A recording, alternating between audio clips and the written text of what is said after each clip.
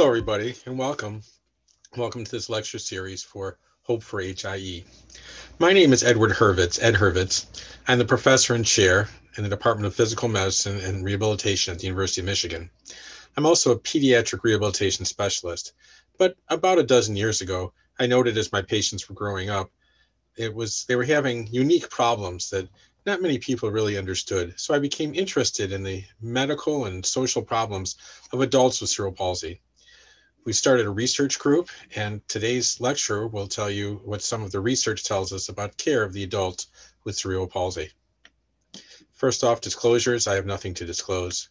And here's our research group. We're the Michigan Adults with Pediatric Onset Disability Group. And this is our team. There's myself, I'm a pediatric rehabilitation specialist, a physiatrist. Then there's Dr. Mark Peterson, Dr. Dan Whitney, who are research specialists, Dr. Heidi Hoppala, and then going down to the lower row, Dr. Mary Schmidt, who are also physiatrists, but they're adult physiatrists, so they specialize in adults with cerebral palsy. Dana Ryan is our physical therapist, Mary Ayat is our occupational therapist, and Dr. Bridget Waldron-Perrine is our neuropsychologist. We meet, have clinical discussions, plan for research, and then do lectures and write papers about things as I'm doing today. So the Adult with Cerebral Palsy Clinic at the University of Michigan was founded in 2008. Dr. Heidi Hoppala is pictured here, and Dr. Mary Schmidt, as I told you before, joined me in seeing adults in that clinic. It has an adult focus. We deal with adult medical issues. We talk about employment, higher education, and relationships. The clinic goals are to do a function and pain assessment, screen for common associated conditions, and that's what we're going to talk about today. We give education about aging with cerebral palsy to our patients, and we talk about community resources and social supports. Let's start off with this. This is the International Classification of Function, which we use when we think about disabilities. Let's start at the top with a pediatric onset disability like cerebral palsy. The box all the way over on the left is the body composition box. So we think about the muscles, the bones, the limbs, the joints as they develop in the developing child, and they develop abnormally. This leads to problems in our activity box, which is walking, movement, activities of daily living, ADL, are all affected. And then over on the right is the decreased participation and decreased activities in the community. That's our participation box. So when we think about a disability such as cerebral palsy, we think about it across the spectrum. How is the body affected? How is the ability to do things affected? And how is the ability to participate in the community affected? There are several factors that influence all of these things. Environmental factors like a lack of information about adults with cerebral palsy and a lack of access to health care and to participation. And there's personal factors like there's no life pattern of activity for people with cerebral palsy. They don't get involved in sports and so forth when they're kids and end up being more sedentary, as we'll talk about. And often individuals with cerebral palsy and other pediatric onset disabilities have poor social skills, which interferes with a lot of things in their life. So let's take a case example. Let's meet David. David, of course, who's hypothetical, is a 31-year-old man. He's GMFCS2. That means he's Gross Motor Functional Classification Scale 2. It's a scale that goes 1 through 5, with individuals who are 1 being able to move the best and walk the best. Individuals that are 5 use a wheelchair all the time. David's a 2. He has some trouble walking, and he has spastic bilateral cerebral palsy, SBCP, meaning his cerebral palsy is spastic and affects both sides of his body. He was born 31 years ago prematurely and had an interventricular hemorrhage. He had bleeding in his brain, HIE. And then he had a rhizotomy, a selective dorsal rhizotomy, a surgical procedure to reduce his spasticity 25 years ago. And he has ongoing lower extremity Botox injections. I inject his legs with botulinum toxin to help reduce the spasticity. His social history, he's single, but he's in a relationship. He works in a community center, and he takes college courses. He exercises once to twice a week. So he comes into clinic, and he has several concerns. He has chronic back and leg pain. He's not able to do as much as he used to do. He just doesn't seem to have the energy to do it. He's struggling with school and work. It's just exhausting. I ask him what his other doctors have told him, and he tells me he has no other doctors. No other doctors are interested in seeing an adult with cerebral palsy. And he's concerned about this thing he's heard about on the web, early aging. What is that? So I do a health screening on him. We look at his cardiovascular risk, and we look at his body composition. His BMI, his body mass index, which is an indication for us about his weight, his height, and tells us something about body fat, is 24.9. That's normal. But his waist circumference, his waist hip circumference ratio is 0.96. That's relatively high for a young man with a normal BMI. His blood pressure is 132/78. Not bad, but a little elevated with that 132. He does physical activity and exercise once to twice a week, but he doesn't find it satisfactory. He doesn't seem to be able to get into a real exercise pattern that he finds works for him. I look at his blood work. I look at his fats in his blood, his lipids, his cholesterol, and his high density lipoproteins, which are supposed to be high, are actually a little low. And his total cholesterol, which should be lower, is actually a little high at 205, giving him cardiac risk factors. His bone health, well, his vitamin D is low at 19. As far as his bowels, without going into what the PAC-SIM is, he's showing some signs of constipation. And I ask him about his mental state. I ask him some screening questions, and he says he has a decreased interest in doing things, and he's just feeling down. So I'm interested in the issue that his body mass index was normal, his vitamin D was 19, his waist circumference, hip circumference ratio was high. So I do what's called a DEXA scan to look at some of these things. And I find that his, as I mentioned, his body mass index is right here in the green normal range. But look at his body fat. It's at the 90th percentile. It's that little dot there at the top of the curve. So he has a very high body fat percent, even though he has a normal BMI. And I find that his bone density is very low, even though he's an active young man. So what we see is that because of his cerebral palsy, he has less muscle mass and he has less bone mass. So even though he has a normal BMI, that's because he has way too much fat, giving him cardiac risk. So here's a question. Given the documented loss or absence of this lean body mass, muscle and bone, and the increased storage of visceral and muscular adipose tissue that's fat, is there an increased risk for chronic disease in cerebral palsy for adults with cerebral palsy? Well, this is from something we published in JAMA a few years ago. The yellow bars are people without cerebral palsy, and the blue bars are people with cerebral palsy.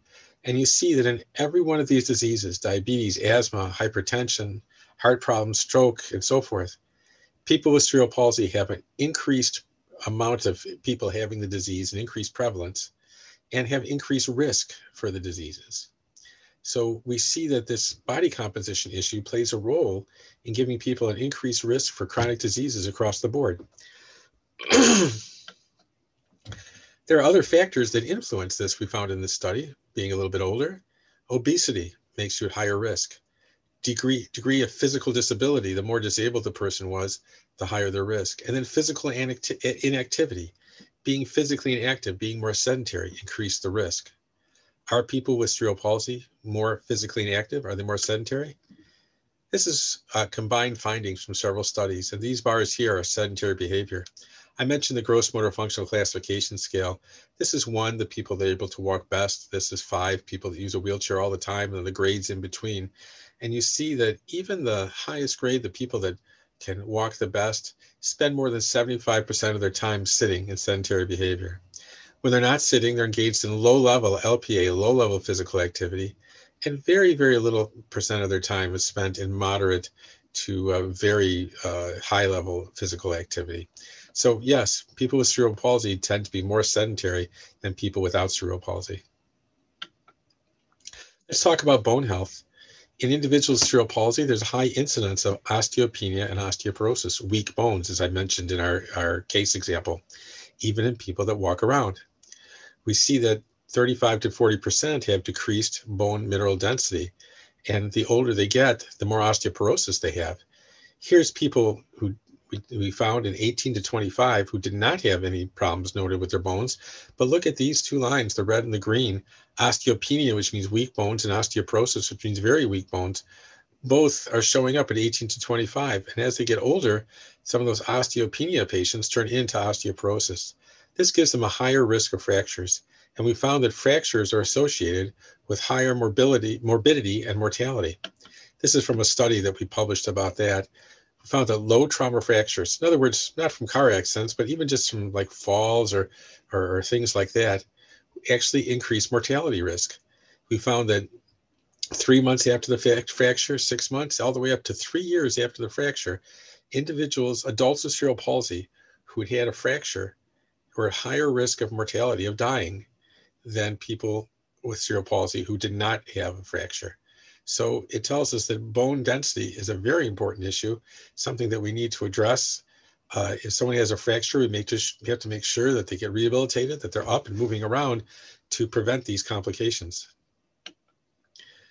In fact, people with cerebral palsy tend to have a lot of MSK, musculoskeletal.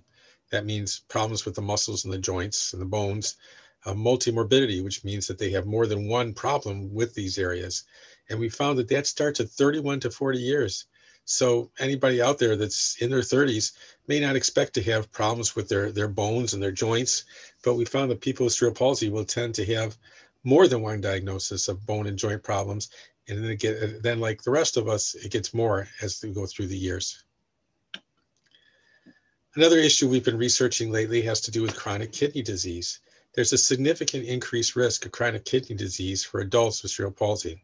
We mentioned about adults with cerebral palsy having certain cardiac risks, and this may be related to hypertension or cause hypertension. The extra body fat can lead to hypertension, and we think their kidney disease may be related to hypertension as well. However, there is some reports out that premature birth may also contribute to poor kidney function, and that may play a risk as well because so many people with cerebral palsy are born prematurely. The way we measure kidney function involves something called a creatinine test, but the creatinine test is dependent on muscle mass.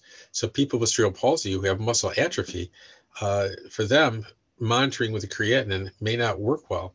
And this is a problem because they'll go to see their doctors, they'll get their blood drawn, and they'll be told that they look fine, that there's nothing wrong with their kidneys.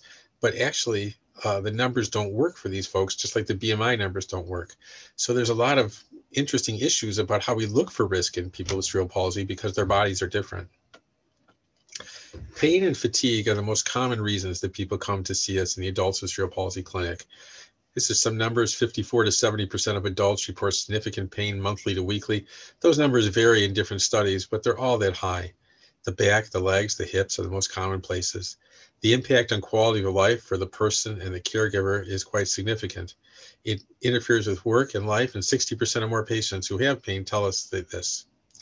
The pain may be underreported and it may be undertreated. Why? Well, for one thing, many patients with cerebral palsy have decreased cognition and communication skills. They're not able to tell us they have pain. Also, people with cerebral palsy often grow up with pain. A lot of kids with cerebral palsy have pain. And they may not even think it's something to talk to their doctor about. It's just something they live with. It's something they've had for years, something that's just part of who they are. And so they never really get the treatment. Sometimes the signs for pain are not well read. I've dealt with kids that were not able to talk, that when you move their hips and they were painful, they actually laughed. Well, people thought that they thought something was funny or I was tickling them, but we've learned that that may be a reaction that's painful. And then there's poor access to treatment. There's a lot of treatments for pain, especially for chronic pain, that involve having transportation, having good insurance, just having the time and the ability to go and do the treatments. Communication becomes sometimes important in treatment for pain, and not everybody with cerebral palsy has access to all of these things. Fatigue is another big issue. It's reported in 30 to 60% of individuals with cerebral palsy. We do a lot of spasticity management for people with cerebral palsy. We have reports that the spastic tone increases and decreases in adults. We're not really sure what happened. There's a lot of factors that go into that, but we do know that it changes in adults, but for some it seems to go up, some seems to go down. It depends what other factors are going on in their life. We treat it several ways, and this is a very long lecture to talk about spasticity treatment, but I just wanted to mention a few things. One, there's pills for spasticity, oral medications, but it's important to consider the side effects. It includes sedation, which is particularly important when we think about things like driving and working and this kind of thing. I've had adults with cerebral palsy that told me that they stopped taking the medication because they weren't able to do their work. It also decreases libido, and we're talking about adults who may be in relationships and may not want to trade spasticity management for that.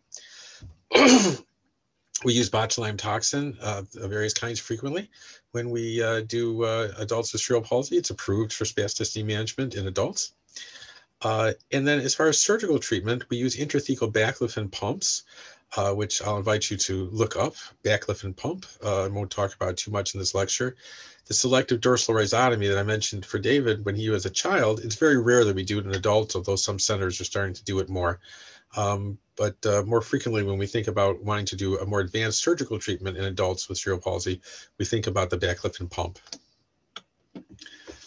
Mental health issues is an increasingly recognized and important issue in adults with cerebral palsy. Depression and anxiety are very common. Some people think it's related to their decreased participation. It may be related to sleep problems, to pain. It may be related to neurologic factors. It may be related to the brain damage that occurred or the brain malformation that's there from the time when they were from very close to the time of birth. All these years later, their brain may not be producing the right chemicals to help them get through issues related to depression and anxiety. There's also a report of increased incidence of more important psychotic illnesses. More severe psychotic illnesses like manic depressive disease and schizophrenia. So all these things are present in adults with cerebral palsy and need to be carefully managed. Unfortunately, there is a real capacity issue, a real lack of services for mental health issues in adults with cerebral palsy. This is a study where we looked at prevalence of mental health disorders among adults with cerebral palsy. And we see that in men and in women, individuals who had cerebral palsy had these problems more often than people without cerebral palsy. And when it was combined with another neurodevelopmental disorder like autism, so cerebral palsy and autism together, the incidence was even higher. So this is a significant problem that really needs to be addressed.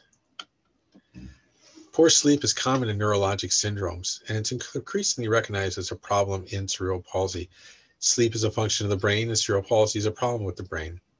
Having problems with sleep can affect many aspects of health. It's associated with poor health in the cardiac and cardiometabolic areas.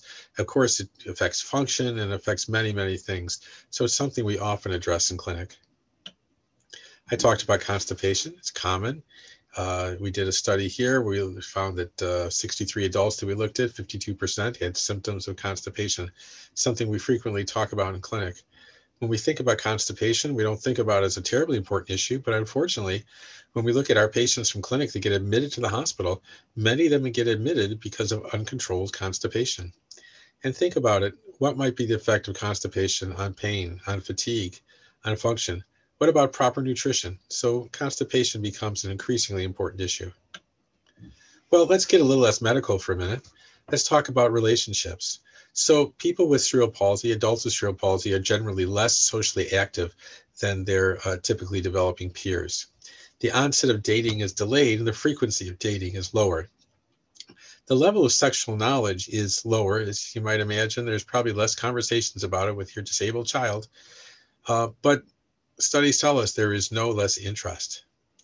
So certainly physical function, like the gross motor functional classification scale, which we've been talking about, plays a role in whether someone will have a sexual partner and be sexually active.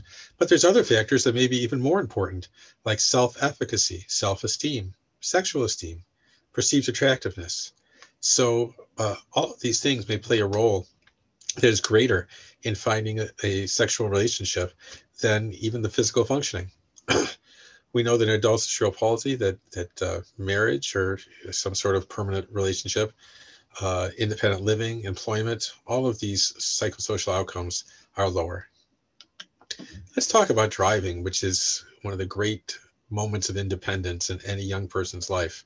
So individuals with cerebral palsy have challenges when it comes to driving. There's the issue of motor coordination that you need to work the vehicle. There's processing.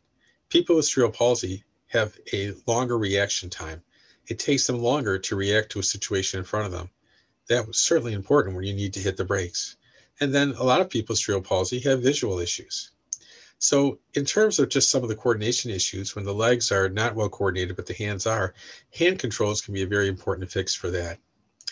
Autonomous cars really give a new window of hope for adults with cerebral palsy. There is many issues that we have to deal with before we say that everybody with cerebral palsy and anybody with a disability is going to be able to drive. First of all, they have to be able to get independently into the vehicle in order for them to drive independently. Secondly, they have to have some access to the controls.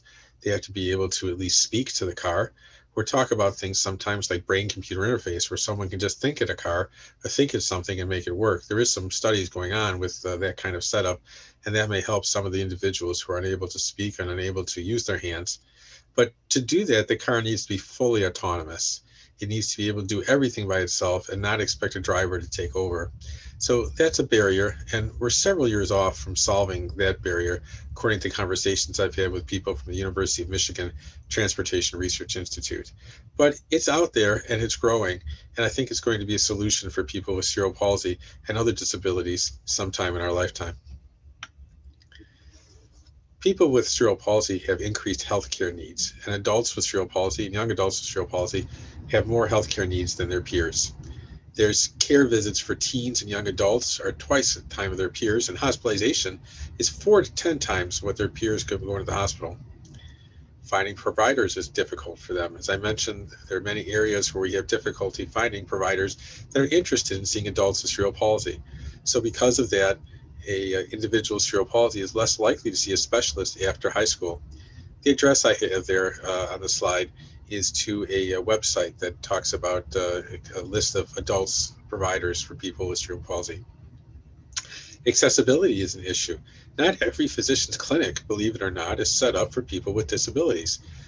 Talking about getting onto high tables or getting in through small doors if you have a wheelchair or a small clinic room can be very difficult. Seeing an adult with cerebral palsy takes more time than a simple appointment. Sometimes it's hard for them to express themselves. Sometimes they just have many problems to deal with. They can be quite complex. Sometimes it takes more than just a pill or a shot to solve their problems. Women have special issues. Getting women's care, preventative care like mammograms and pap smears can be a real challenge for people that are wheelchair users and have disabilities. There's a well-described pattern of functional decline in adults with cerebral palsy.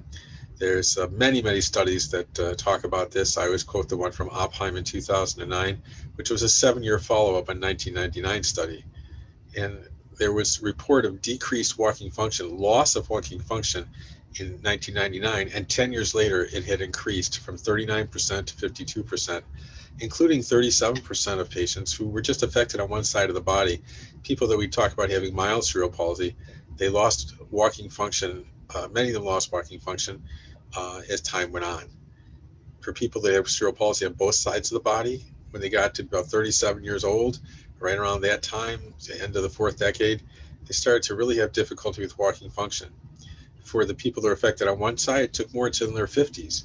But I know certainly those of you out there listening who are in their 50s or approaching their 50s, you have no expectation of losing walking function. I'm past my 50s and I certainly don't.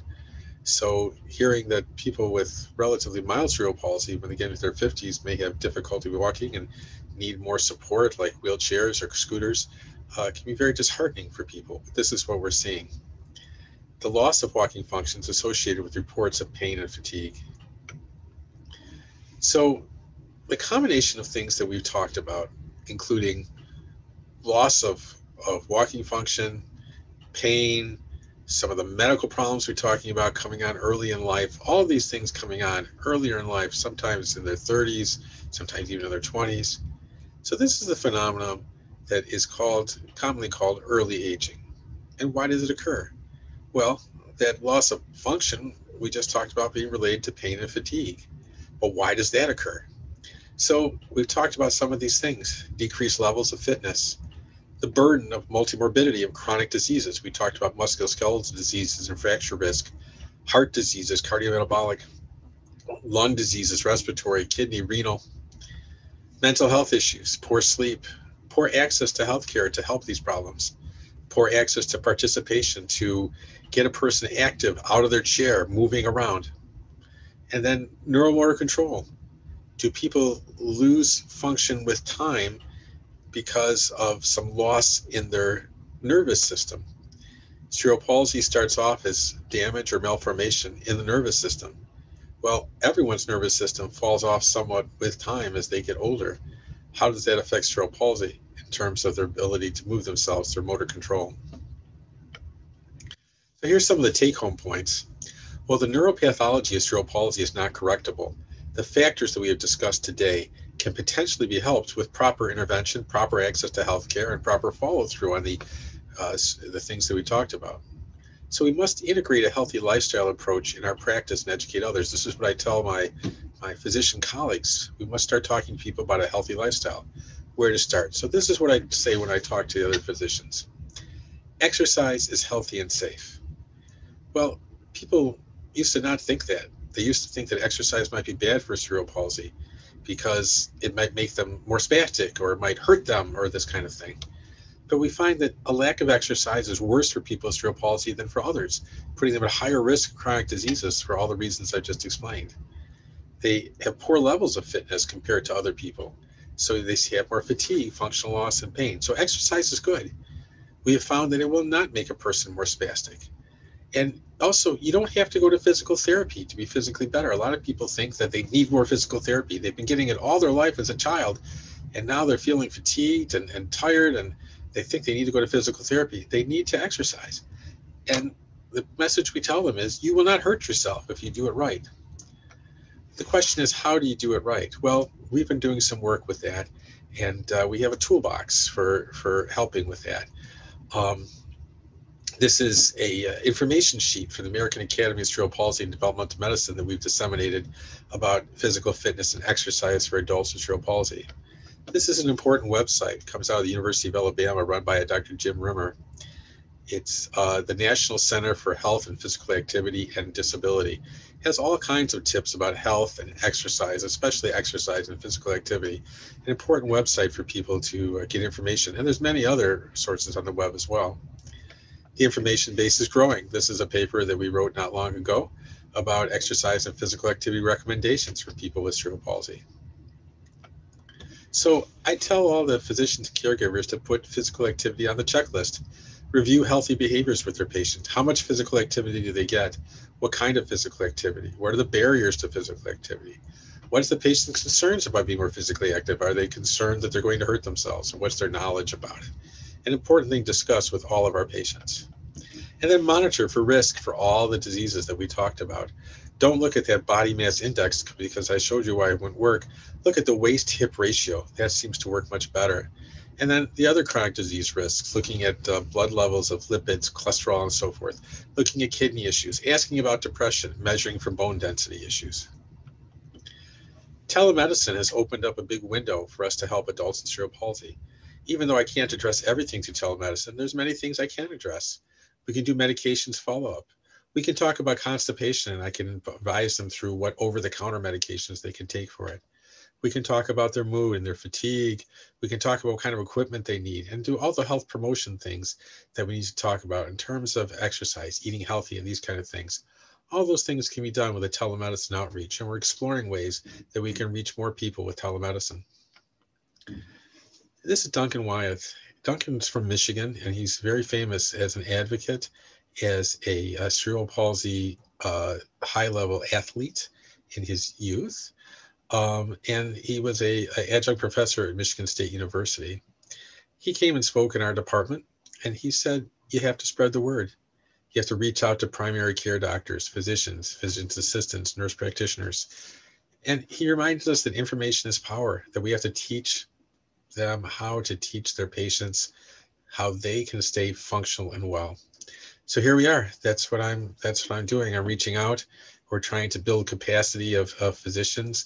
We're trying to educate more families and just trying to let people know about what goes on when we become an adult with cerebral palsy, because information is power.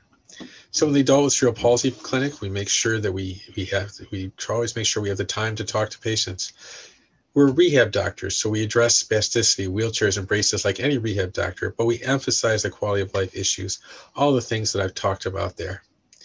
So that's how research has influenced our care with adults with cerebral palsy. I really want to thank everybody for their time and listening to the lecture today. If you have questions, I won't do medical consultation by email, but I'm happy to talk about possibly arranging to have you seen by somebody in our group if need be, but I can answer general questions. That's my email. And thank you again.